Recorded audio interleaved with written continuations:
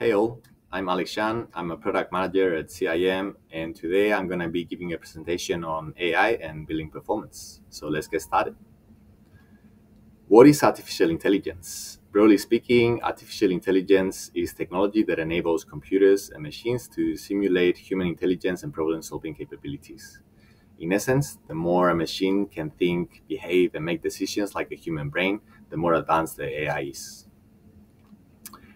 And what are the types of AI? There are different ways to categorize AI, but I'm going to be doing it today based on functionality, because it relates to the way that we use AI at CIM.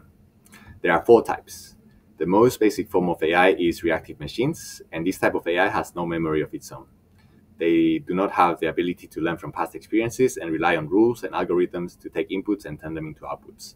The best example of this is Deep Blue, a fixed chess algorithm created by IBM that was used to beat the world chess champion Garry Kasparov at the time in the 90s. We then have limited memory, and these machines have memory capabilities and can learn from past experiences. Most of the stuff that we see around today as AI falls under this category. They rely on machines being trained on old data to make decisions and give outputs. Think Tesla, self-driving cars, and ChatGPT. Thirdly, we got theory of mind, and there is a significant leap when going into theory of mind AI. These are machines that have their own common sense and are able to use it to interpret data and come up with decisions in real time. They are also able to interpret thoughts, emotions, and intentions of people. It's still under research and development, so there are no definite examples of this yet. And then lastly, we got self-aware AI, which takes a step further and adds the concepts of self and consciousness to the machines. So this remains largely in the realm of theoretical discussion at the moment. Now let's do a quick segue into what we do at CIM and how this all relates to it. So at CIM, we monitor energy and equipment data for buildings in real time. We build technology products to facilitate the operation of buildings by increasing efficiency, enhancing sustainability, and protecting the assets and the people within them. Our core product is Peak, a building analytics platform mainly used by facility managers and HVAC technicians working in buildings. Peak leverages data from existing sources like the BMS, EMS, utility providers, and other systems within the building to reduce energy and downtime, improve thermal comfort, benchmark performance, etc. So where and why do we use AI? There are really four pillars to the Peak platform. We first collect and clean the data. We monitor and analyze it 24/7 to catch issues. We then improve buildings by helping fix these issues through guidance and tools. And lastly, we benchmark them against themselves or other buildings. And where exactly do we use AI? In the first two pillars, when collecting the data and when monitoring it to catch issues. And the reason we use AI in each of them is because we had a problem, and this technology happened to be the best solution for it. One thing that we're always wary of is the concept of having a solution looking for a problem. Because if there's no problem, maybe we don't need AI at all, despite how much hype there is around it. So let's start with collecting data. We use a large language model for tagging and QA building data.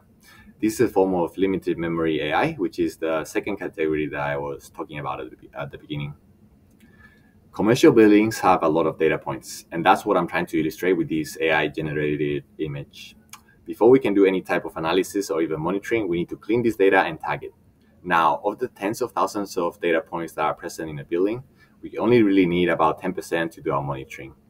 We used to go through all the points manually every time we integrated a new building into our platform, which would take an engineer weeks and sometimes months to do, and the accuracy changed from person to person.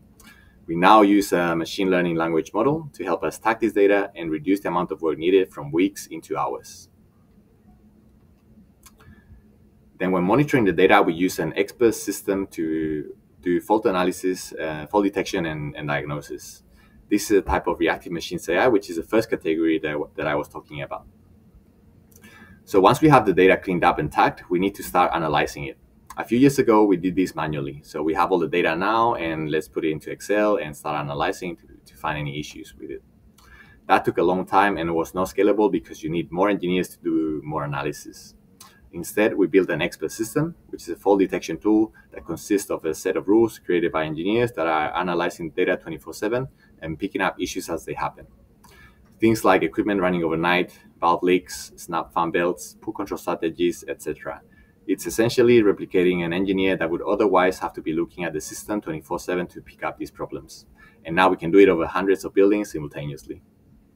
The way an engineer would see it in the platform is they will receive an alert. So you can see that on the right, and that alert contains all the information. They can trend the data and chart the data, see all the data points that we're looking at to pick up these issues, and then the engineer would go and fix the problem. And in this case, it was a VAV that was installed against the round DAC. So the square VAV was leaking a lot of air, and it was not able to maintain the set point in that space. Now, lastly, what are other problems that AI could help with? One would be facility managers. They are time poor and have limited resources. So AI could be used there to help them prioritize issues based on potential impact to the performance of the buildings.